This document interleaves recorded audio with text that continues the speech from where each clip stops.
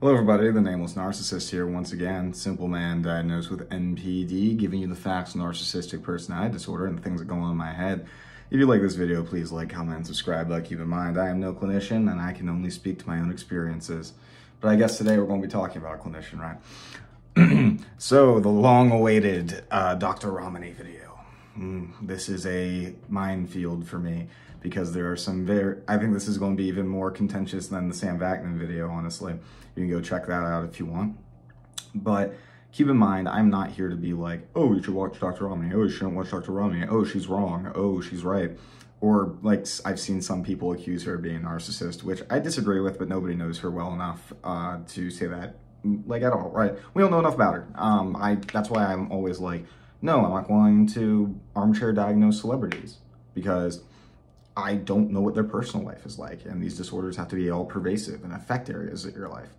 Anyways, so yeah, keep in mind that these are just my own opinions. This is not me saying whether or not you should watch the person, whatever. I'm going to try to be as fair to her as I can and reasonably critical. I am going to point out some things I think she could do to me personally think that would make her content more helpful for people. Anyway, and also I'm a better expert on narcissism than she. No, I'm joking.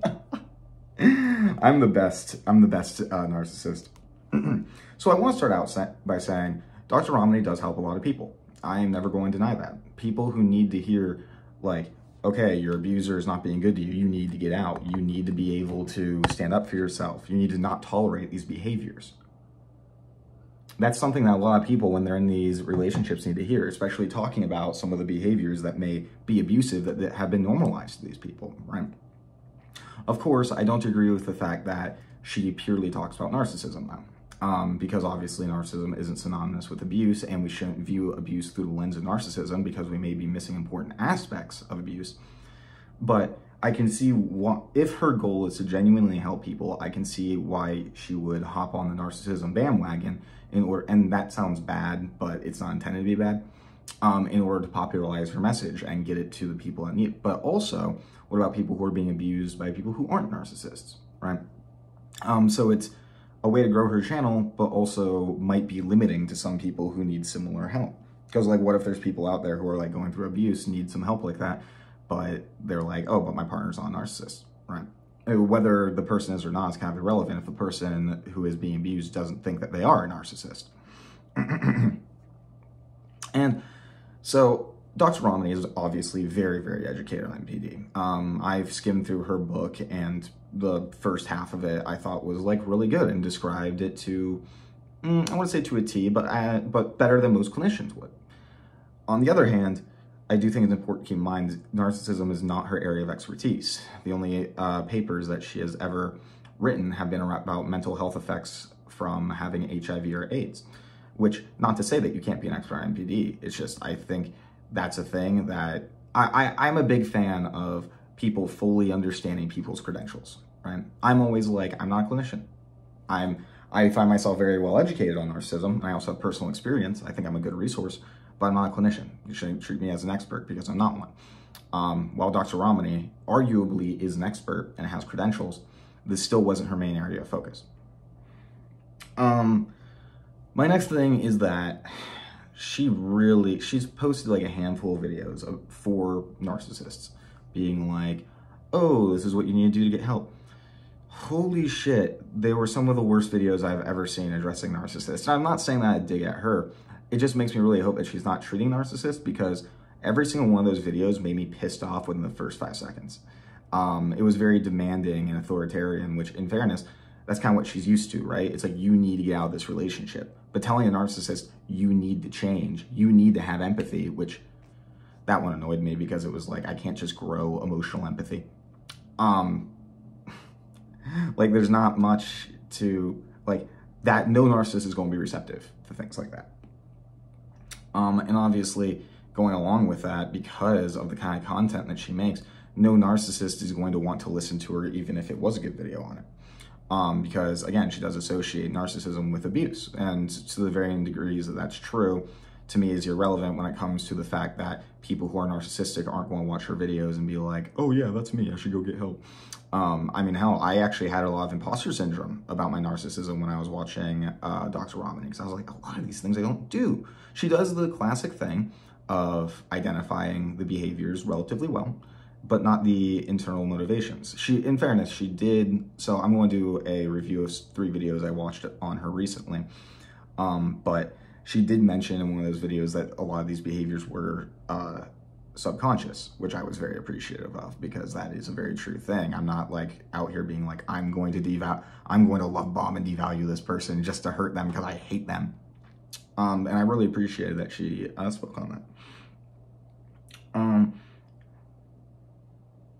Also, and like this kind of ties into the credentials thing, I really don't like when clinicians use buzz terms like hoovering or discard or love bombing, because those aren't in the literature.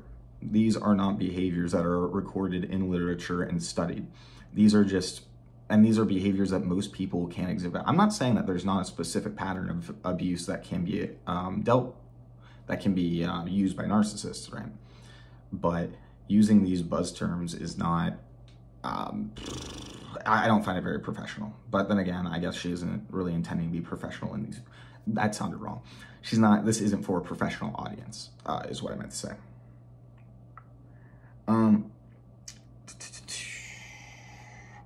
yeah, it's just to go off that a little bit more, it's just, I just don't think, like, I feel like the best way for a lot of people to heal and to prevent toxic relationships like this is to get narcissists into therapy and people who are vulnerable to abusive and or toxic relationships.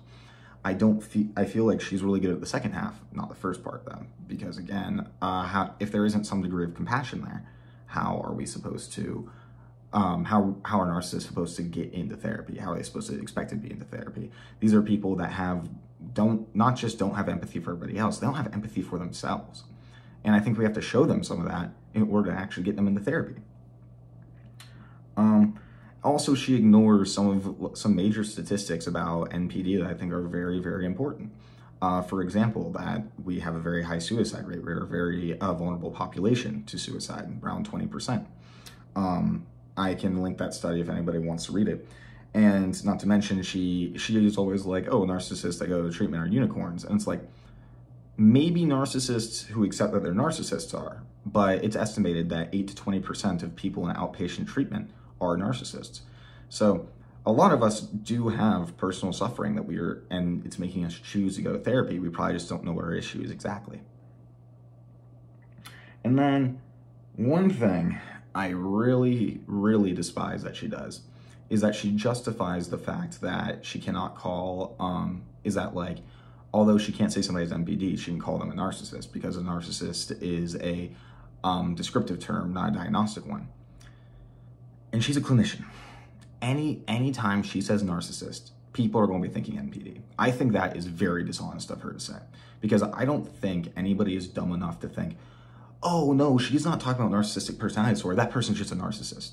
Half the people, like, I use the term narcissist, and I mean, it's not the nameless narcissistic guy with narcissistic personality disorder, it's a nameless narcissist. Anybody, when they hear narcissist, is going to be thinking about the disorder.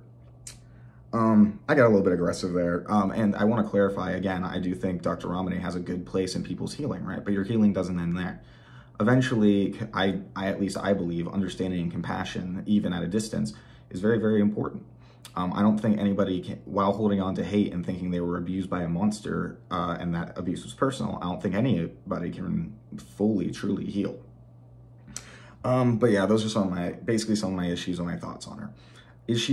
Would I go to her personally to learn about NPD? No. Would I do it to learn about abuse or recommend her for people who are in abusive relationships? Yeah, probably both of those. I don't know if I'd recommend her, but I definitely, if I wanted to learn about abuse, I definitely would. Anyways, so now here I watched 3 videos. One of them I really didn't like, one of them I was kind of on the fence about, and the other I did really like. The first one was refusing to split the bill. So I get it. Dr. Ramani is a content creator, first of all. And some of her one, she needs to find a lot of content to be able to share. And at the same time, some of them are going to be more ridiculous than others. For example, when she talked about how you can tell who a narcissist is by their eyebrows, that was in a study, which was hilarious. The correlation was very, I actually looked in the study. It was the correlation was very low, and the sample size was like, it was really small. It was like 40 or something like that.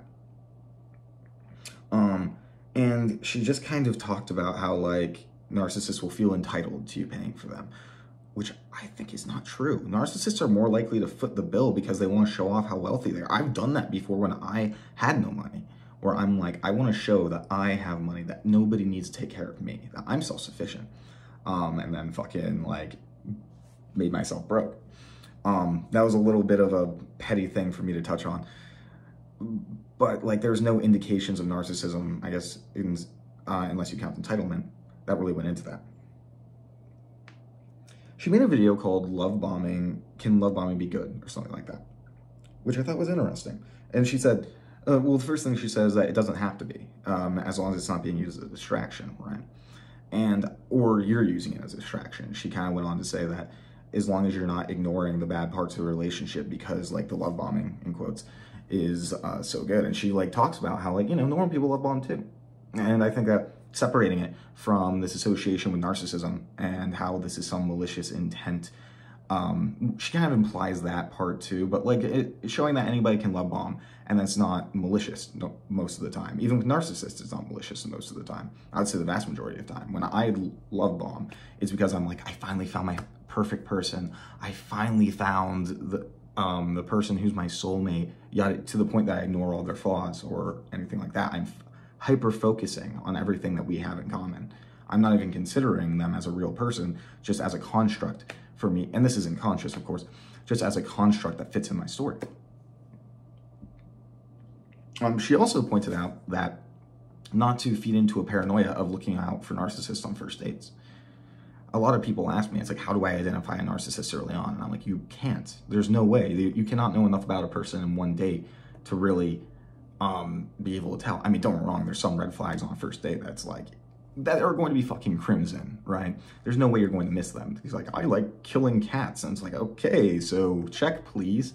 But hyper-fixating and being paranoid about, like, red flags, that is not helpful to anybody. Dating should be fun to some degree, or at least constructive, and you won't be able to focus on the person if you're just trying to identify every flaw or how they can hurt you. It's a form of hypervigilance, probably a trauma response for a lot of people, especially people who have been hurt majorly in relationships, abusive or not. And again, she talked about how, and this I really like that she mentioned actually, she said that by time that you're all in, they have started the devaluation process and are going to eventually discard you or something like that. But she pointed out it was subconscious, which I really appreciated. Not to mention that she is right, actually. About 4 months in is when usually the devaluation of the narcissist relationships end. And that's usually actually the peak happiness for most healthy relationships. That was just a little tidbit that I learned from Todd Grande, I think. So I thought it was really interesting that she pointed that out. And then she went, so then the one video that I really liked, because I could actually relate to it, was bad advice for dealing with narcissistic relationships. And I actually learned something in this that I thought was really cool. Like, you know, people will be like, oh, you have to take care of your inner child, self-care, self-help, meditate, go on walks. Don't get me wrong, those things can be good, right? But she points out that when you have gone through a traumatic relationship, maybe sometimes to the point of CPTSD or just trauma in general, your body is still in a flight or fight mode basically constantly. And doing things that are relaxing, that's putting your guard down. That's going to stress you out even more if you're trying to do self-help and stuff like that. It can be bad not to sometimes because it can lead to more rumination and stuff like that. But I really enjoyed that I learned that because I could never really describe to people why I found their advice so worthless when they told me to practice self-help and stuff like that. Not that it is worthless advice. I hope eventually I get to the point that I can do things like that and it's effective. But like inner child crap and meditation, like they just don't work for me, not at this point at least. And she also said especially, but she did also say especially for if you were being attacked for doing self-help, and I was by your narcissist, I was like, why would I do that? I can't, like, because that's an issue I have with just people in general and their conception of narcissism. They view it as like this ultra controlling relationship, and potentially it can be. But in my case, it's always just been, I was criminally distant. I just didn't care. I wasn't invested in a relationship. I was just like very dismissive. I didn't really pay attention to their needs. I was off doing my own thing, et cetera, et cetera. And me doing my own thing does not mean cheating, by the way. I have cheated before, and I own up to that. But that doesn't mean that, that's not what I was talking about. And those were two very isolated instances for completely different reasons, but it's outside the scope of this video. On the whole, I don't have, like, obviously I'm a little bit biased against Dr. Ramani because I am a narcissist. And I do think that there are some very valid things I have against her. Because even when she talks about some of the suffering that goes in with narcissistic personality disorder, it's never from a compassionate lens, right? And this is a really weird thing that I always notice. Like, go look up like an article, and if it even talks about the suffering of narcissists, they do this really weird thing where they talk about our suffering in almost a contemptuous way. And Dr. Ramani kind of does that too. And it's like, I think that her content would improve a lot if in some videos she was compassionate towards narcissists. It's like, yeah, these are people who suffer a lot. That doesn't mean that you should stay with them. It doesn't mean that you should just hope that they're going to change. You still need to put yourself first. But there should be some compassion there because, again, I think that that's more conducive to healing than just continuing to hate and fixating on it, right?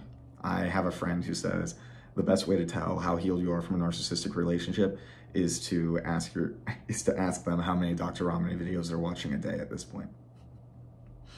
Or I guess a week, whatever. And then how many you're watching of mine, but the other way around. I'm joking. Anyways, I hope this seemed fair. I thought it was. And informative, whatever, or insightful. I don't know what the right word is. But either way, thank you for coming, and take your fucking meds, please.